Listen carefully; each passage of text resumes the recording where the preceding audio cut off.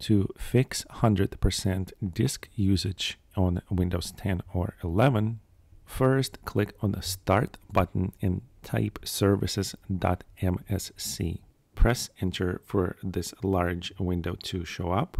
Left click on any item and start typing SysMain. Right click SysMain and go to Properties. Now click on this drop down, select Disabled, and click Apply button. Click on the drop down again and click Automatic. Click Apply and click OK. Now we're going to close this window and go to the next step. Right click on your File Explorer and go to File Explorer. On the left hand side, browse down to where you have this PC. Now here I'm almost running out of space on my C drive, mostly because of my tutorial videos are taking so much space, but locate the hard drive that's giving you the 100% disk usage problem. Right click on it and go to Properties. Now here you want to go to the Tools tab. Here we have two options on the top. This option will check the drive for file system errors. So let's go ahead and click on the check button. Here on a new window that shows up, click on Scan Drive. You can safely keep using the drive during the scan. If errors are found, you can decide if you want to fix them. Once you click on that button, Windows will start checking your hard drive for errors.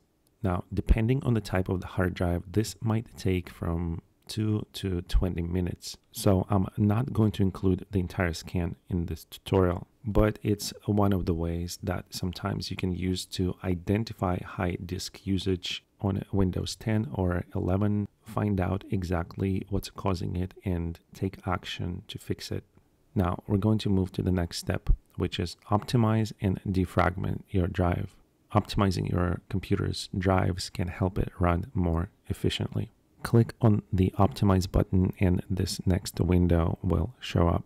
Go ahead and select your hard drive that's experiencing high disk usage or the 100% disk usage problem and click Optimize again. Now, scheduled optimizations are on by default on Windows 10 or 11.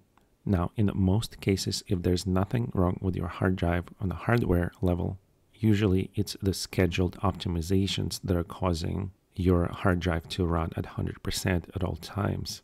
So let's go ahead and click on the Change Settings button here. Here on the next window, uncheck Run on a Schedule checkbox and click OK button. In the off state, it's going to look something like this. To turn it back on, click on Turn On and check the checkbox again. Now, to check if any of these fixes actually worked, I'm going to close this, and after that, right click on your Start button. Here, go to Task Manager. On the Task Manager window, go to Performance. This is where you can check if your hard drive is still running at 100%. This is just a tutorial. I never had this problem to begin with. So as you can see, all of my hard drives are running at 2%, 20%, 50%, sometimes 80% when I'm recording my videos, for example.